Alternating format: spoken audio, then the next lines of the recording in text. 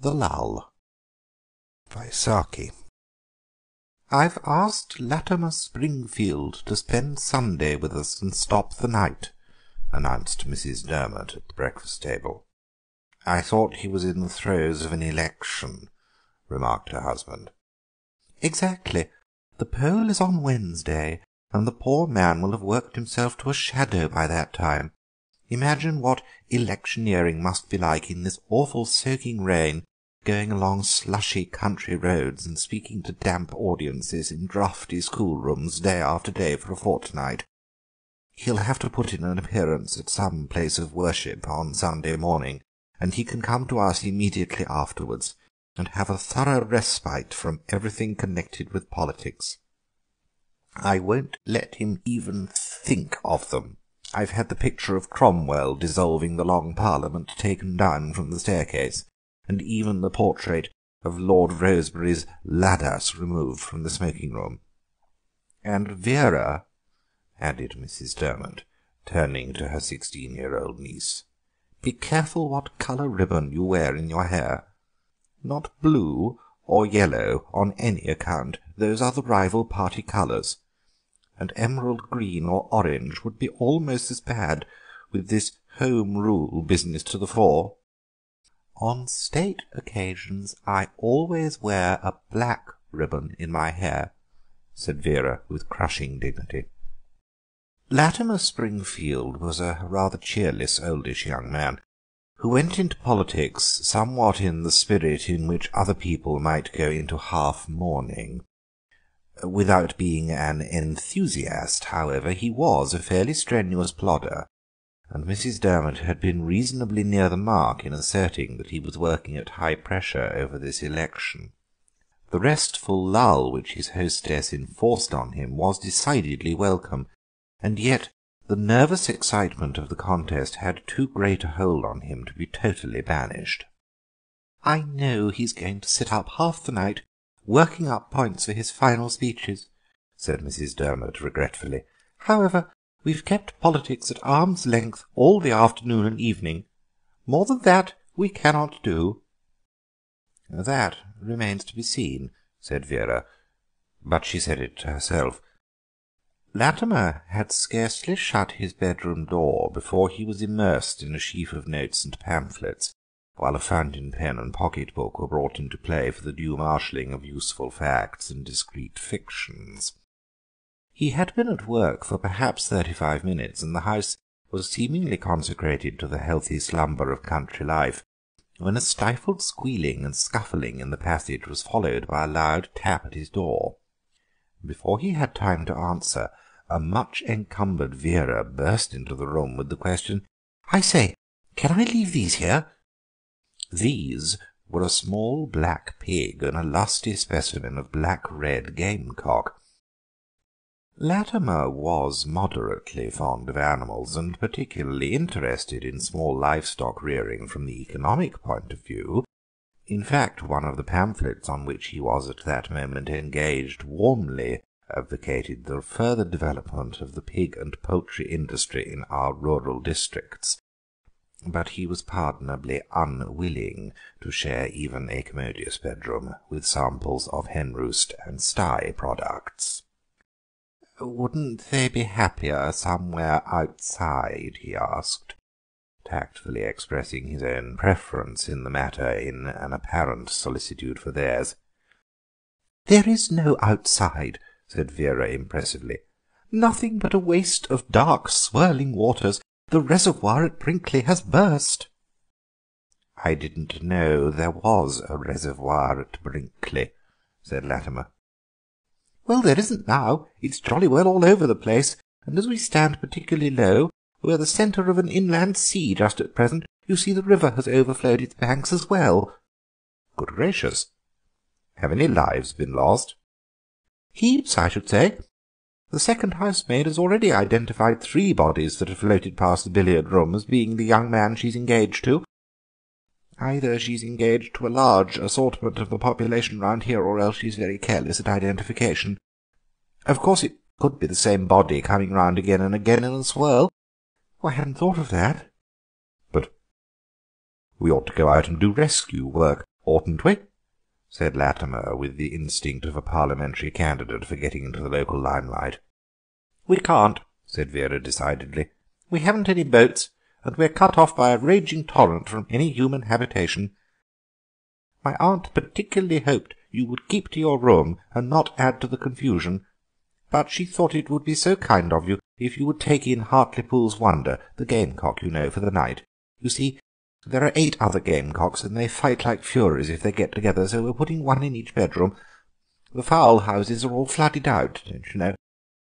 And then I thought perhaps you wouldn't mind taking in this wee piggy. He's rather a little love, but he has a vile temper. He gets that from his mother. Not that I like to say things against her when she's lying dead and drowned in her sty, poor thing. What she really wants is a man's firm hand to keep him in order. I'd try and grapple with him myself, only I've got my chow in my room, you know, and he goes for pigs wherever he finds them." "Couldn't the pig go in the bathroom?" asked Latimer faintly, wishing that he had taken up as determined a stand on the subject of bedroom swine as the chow had. "The bathroom?" Vera laughed shrilly. "It'll be full of Boy Scouts till morning if the hot water holds out." "Boy Scouts?" "Yes, 30 of them came to rescue us while the water was only waist high. Then it rose another 3 feet or so, and we had to rescue them. We're giving them hot baths in batches and drying their clothes in the hot air cupboard, but of course drenched clothes don't dry in a minute, and the corridor and staircase are beginning to look like a bit of coast scenery by Tuke. 2 of the boys are wearing your Melton overcoat. I hope you don't mind." "It's a new overcoat," said Latimer, with every indication of minding dreadfully. "You'll take every care of Hartlepool's Wonder, won't you?" said Vera. "His mother took 3 firsts at Birmingham, and he was 2nd in the cockerel class last year at Gloucester. He'll probably roost on the rail at the bottom of your bed. I wonder if he'd feel more at home if some of his wives were up here with him. The hens are all in the pantry, and I think I could pick out Hartlepool Helen. She's his favourite." Latimer showed a belated firmness on the subject of Hartlepool Helen, and Vera withdrew without pressing the point, having first settled the gamecock on his extemporized perch and taken an affectionate farewell of the pigling. Latimer undressed and got into bed with all due speed, judging that the pig would abate its inquisitorial restlessness once the light was turned out. As a substitute for a cosy straw-bedded sty, the room offered, at first inspection, few attractions, but the disconsolate animal suddenly discovered an appliance in which the most luxuriously contrived piggeries were notably deficient. The sharp edge of the underneath part of the bed was pitched at exactly the right elevation to permit the pigling to scrape himself ecstatically backwards and forwards, with an artistic humping of the back at the crucial moment, and an accompanying gurgle of long-drawn delight.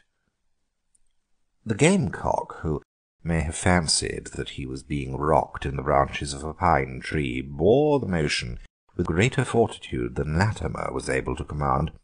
A series of slaps directed at the pig's body were accepted more as an additional and pleasing irritant than as a criticism of conduct or a hint to desist.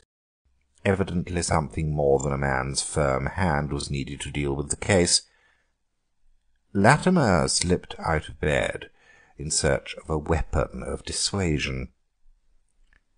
There was sufficient light in the room to enable the pig to detect this manoeuvre, and the vile temper inherited from the drowned mother found full play. Latimer bounded back into bed, and his conqueror, after a few threatening snorts and champing of its jaws, resumed its massage operations with renewed zeal. During the long wakeful hours which ensued, Latimer tried to distract his mind from his own immediate troubles by dwelling with decent sympathy on the second housemaid's bereavement, but he found himself more often wondering how many Boy Scouts were sharing his Melton overcoat. The rôle of St. Martin malgré lui was not one which appealed to him. Towards dawn the pigling fell into a happy slumber, and Latimer might have followed its example, but at about the same time stupor Hutley-Pooley gave a rousing crow, battered down to the floor, and forthwith commenced a spirited combat with his reflection in the wardrobe mirror. Remembering that the bird was more or less under his care, Latimer performed Hague Tribunal offices by draping a bath-towel over the provocative mirror, but the ensuing peace was local and short-lived. The deflected energies of the gamecock found new outlet in a sudden and sustained attack on the sleeping and temporarily inoffensive pigling, and the duel which followed was desperate and embittered beyond any possibility of effective intervention. The feathered combatant had the advantage of being able, when hard pressed, to take refuge on the bed, and freely availed himself of this circumstance. The pigling never quite succeeded in hurling himself on to the same eminence, but it wasn't for want of trying. Neither side could claim any decisive success, and the struggle had been practically fought to a standstill by the time the maid arrived with the early morning tea. "Law, sir," she exclaimed in undisguised astonishment, "do you want those animals in your room?" "Want?" The pigling, as though aware it might have outstayed its welcome, dashed out at the door, and the gamecock followed it at a more dignified pace. "If Miss Vera's dog sees that pig," exclaimed the maid, and hurried off to avert such a catastrophe. A cold suspicion was stealing over Latimer's mind. He went to the window and drew up the blind. A light drizzling rain was falling, but there was not the faintest trace of any inundation. Some half-hour later he met Vera on the way to the breakfast-room. "I should not like to think of you as a deliberate liar," he observed coldly, "but one occasionally has to do things one does not like." "At any rate, I kept your mind from dwelling on politics all the night," said Vera, which was, of course, perfectly true.